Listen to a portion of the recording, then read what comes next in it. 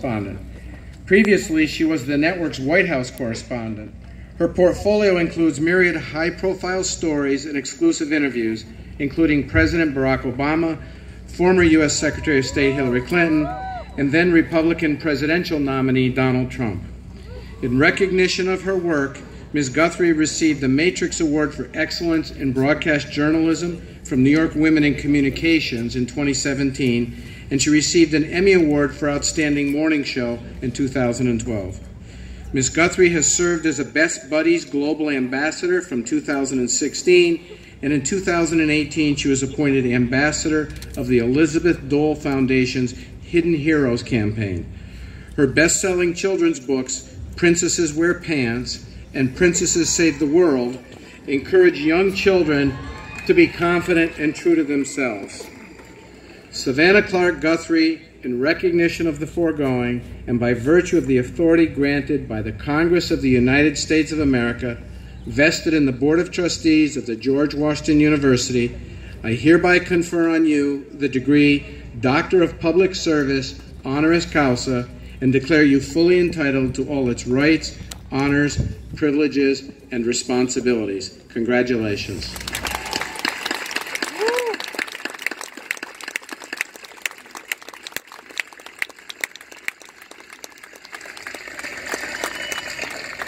Please join me in giving a GW warm welcome to our commencement speaker, Savannah Guthrie.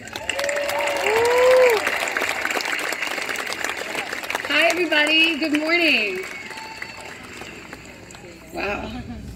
I feel very special in this new degree. To President LeBlanc, distinguished platform guests, the Board of Trustees, distinguished faculty, family, friends, parents, sisters, brothers, children, grandparents, cousins, aunts, uncles, and most importantly of all, to our graduates. Thank you for the honor of speaking here to you today. And I think there's really just one thing to say. Congratulations to the class of 2019.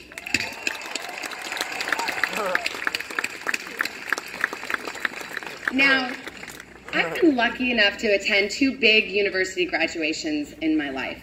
And as I was thinking about that, getting ready for today, I realized I have no idea what my graduation speaker said. And actually, I don't even remember who they were. And that has been a great comfort to me. Best case scenario, you get some useful life advice. Worst case scenario, you remember nothing. And speaking of remembering nothing, I heard from some recent GW grads this Sunday morning graduation might just be a little bit early for some of you. And for some of you, I can see it's a little late. It's still Saturday night. Well, guess what? You have good reason to celebrate. Here we are on this beautiful spring morning.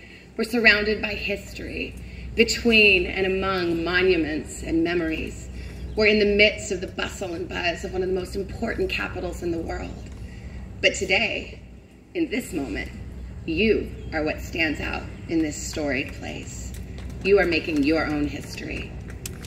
The diploma you receive today is your own personal monument to your work, your sacrifice, your passion, your perseverance.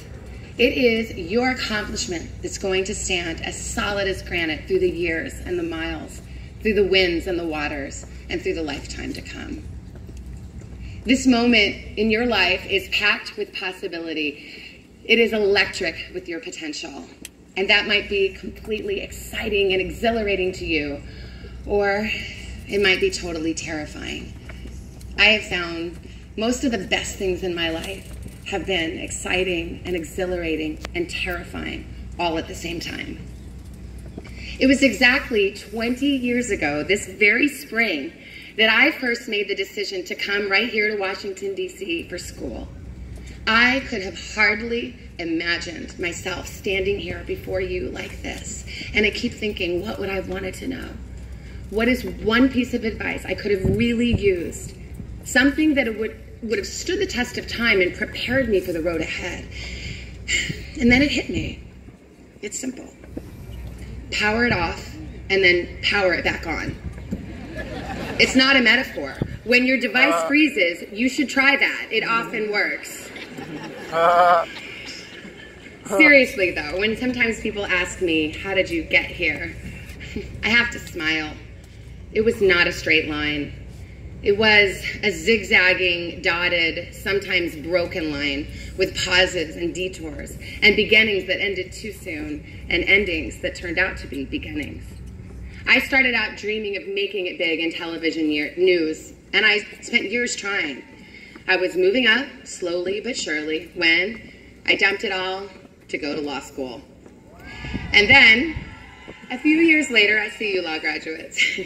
I was just starting out, beginning my life as a lawyer. My course was all plotted when, yep, I dumped it all to go back to television news. My path is not how anyone would tell anybody to get anywhere. It's like somebody giving you directions from right here to New York City, but telling you to head south toward Miami. But what I realized was no matter how many detours you take, you're going to get where you're meant to go. I'm here today to cheer you across this finish line and to cheer you on, because this is also your starting line. Whatever is in your mind or your heart this morning, you can do it. Every person sitting here has some kind of dream, an idea of what their lives might look like. It could be a career goal. It could be an athletic achievement. It could be the place you want to live or the family that you hope to create. Here's the thing. Whisper to yourself if you must, but say it out loud. Put it out there. Don't curb your ambitions. Don't tell yourself, I could never do that. I'm not good enough. It's too much. My advice is really simple. Think big for yourself and then just head in that general direction. Whether you arrive at the ideal destination is not even the point. The point is to be ambitious for your life and then just try. Now, of course, I don't know where your fulfillment is or where your happiness will be found. I can't tell you where your dream is. Only you know that. But I can tell you where it isn't. It isn't in your comfort zone. It isn't in your wheelhouse. It's not where you feel safe. It's not where conditions are perfect. It is not where you are usually right and rarely challenged. Your blossoming and your growth, which is to say your success, is always, always, inevitably on the other side of a risk. It's on the other side of a bold choice. It's on the edge, waiting for you, on the other side of your fear. This is true whether it's career or faith, a relationship or love. When you find it, it will only be after you have taken that big, giant, daring leap. And now picture this if you can. It'll be you, standing at the tip of a ravine, or maybe it's a tall cliff rising over a deep canyon. You're looking down and you're looking across. Your heartbeat is rising. Your sweat glands are pulsing. You will be here many times. You will be called to do this again and again and again. Do I try something new? Do I follow my heart, my instincts, my conscience, and trust it'll be okay? Or do I stick to the plan, stick to what I should do, stick to what's safe? I'll tell you what you're going to do. You're going to steady yourself. You're going to trust your gut. You're going to believe in your strength. You're going to lift up your prayers. And then you're going to jump. One of the biggest, craziest jumps I ever made happened about 1 mile from where we are right now. It wasn't a cliff. It was the federal courthouse here in Washington, D.C. As I mentioned to you a little earlier, I had left television news at some point. I was trying to become a lawyer, and I had just graduated from law school. I passed the bar, and I was working at a big law firm. I had lined up a clerkship with a prestigious federal judge here. It was the kind of opportunity that young lawyers clamor for, the kind of thing that can make your career, set you on a path for stellar legal success. I was just months away from reporting for duty. My course was set, except I had an epiphany. It wasn't my dream. What I really wanted was to go back to my roots in journalism. I still had that nagging hope that one day I could really make it in television news.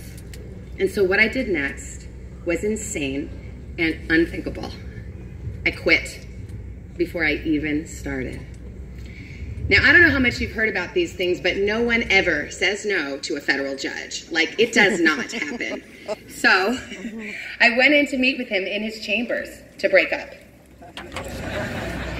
And I told him, Judge, I can't come work for you this fall because I want to pursue my dream to be in national television news.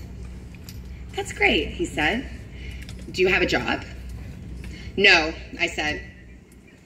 Okay. Do you have any prospects, he asked. No, I said. He was kind, but perplexed. I don't understand, he said. Why don't you just come work for me for this 1 year and then go pursue your dream? This experience will only help you. And that is when I looked at him and I told him, I know you're right, and what you say makes perfect sense. But I also know myself.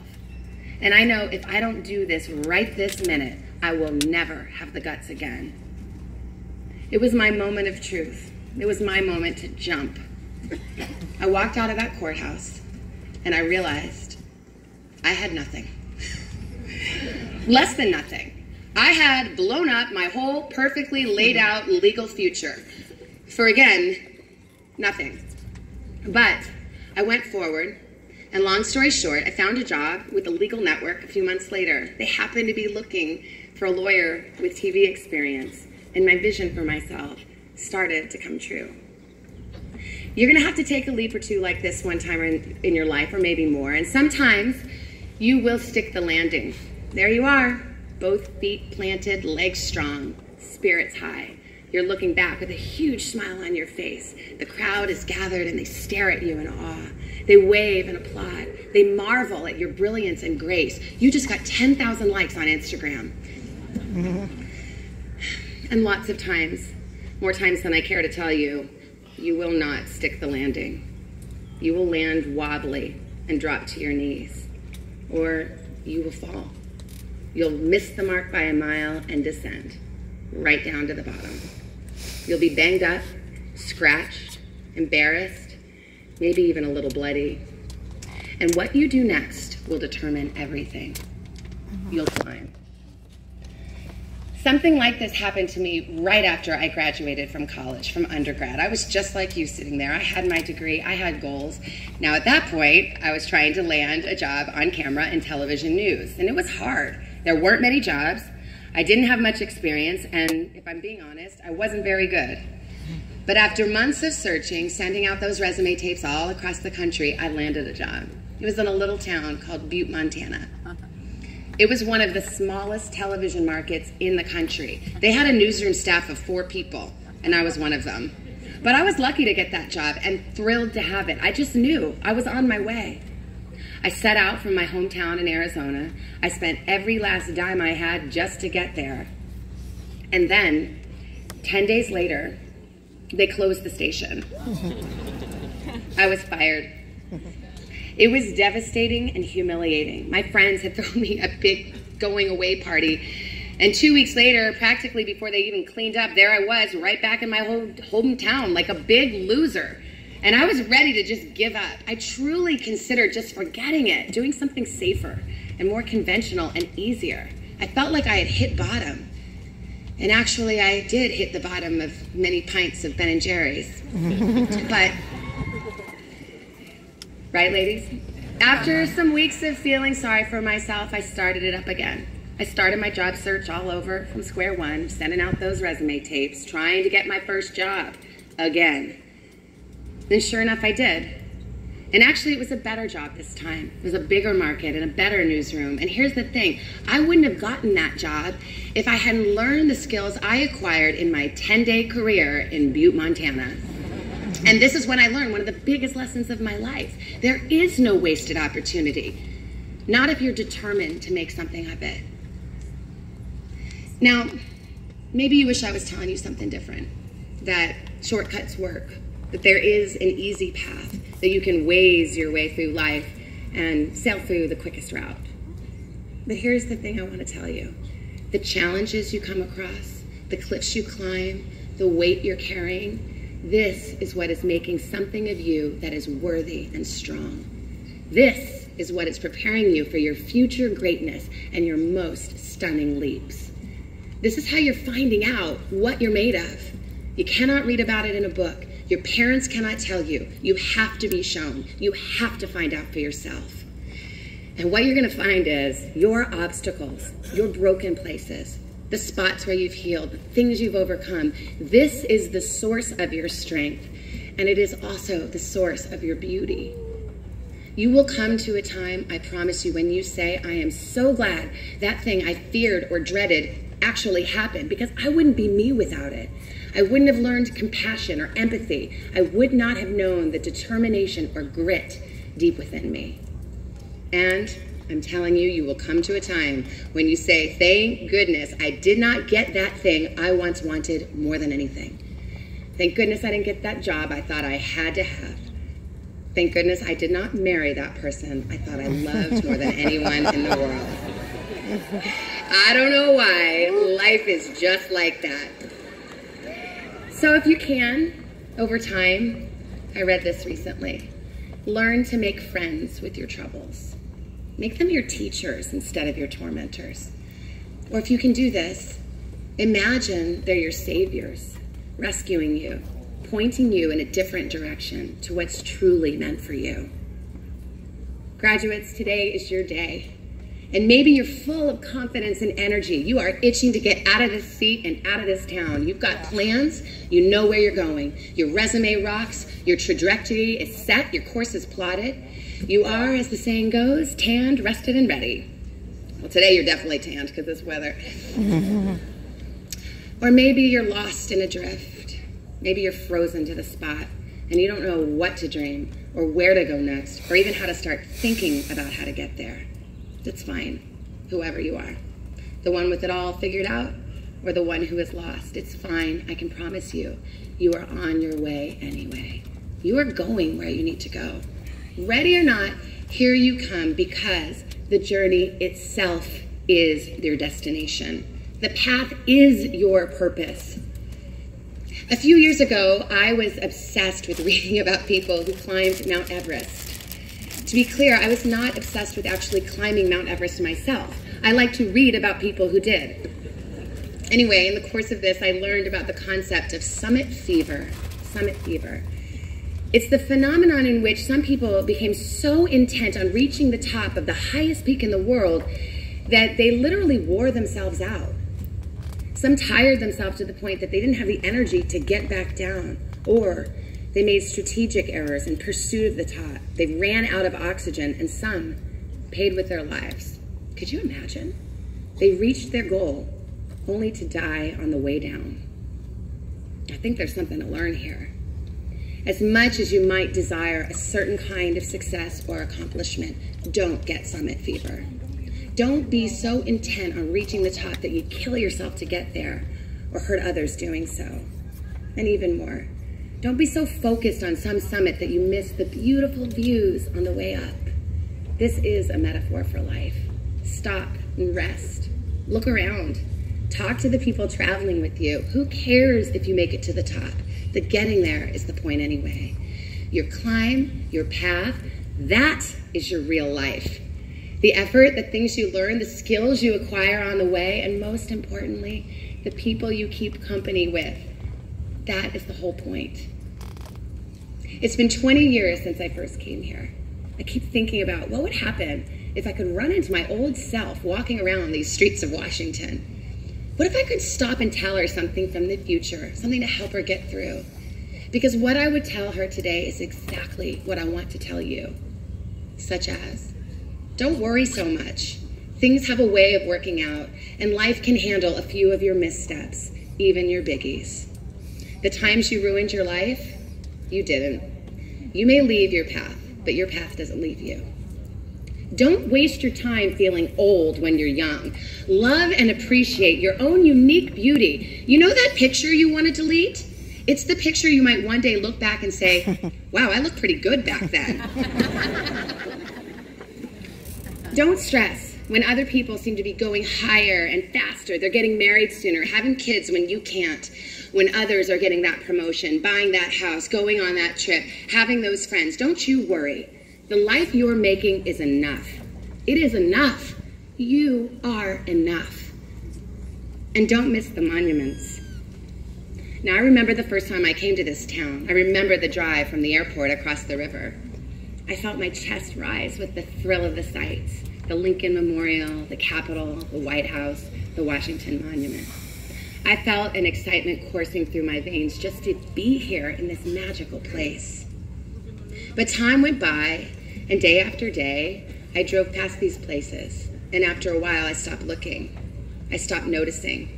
And soon, these incredible works of history and art and architecture were just another thing on the side of the road. Could have been a gas station or a convenience store. Life can be like that. Even the thing that once captivated you can soon be taken for granted. It's magic lost to you. So, as you go through life, don't miss the monuments. Don't become so used to the things that are beautiful in your life that you don't see them anymore. So let me tell you, here's what's beautiful in your life this morning. Your beating heart, your lively mind, the people that are looking with delight and pride in their eyes when they look at you. Today, you are at the top of a summit. Forget that selfie, look around, and take a picture with your mind. Screenshot this moment. That image you capture with your memory carries not just what you saw, but how you felt. I promise if you do, you will never forget. You can forget this speech, but don't forget how good it felt on this day to be you, standing on top of this mountain and ready to climb a few more. I am cheering for you, class of 2019. Congratulations.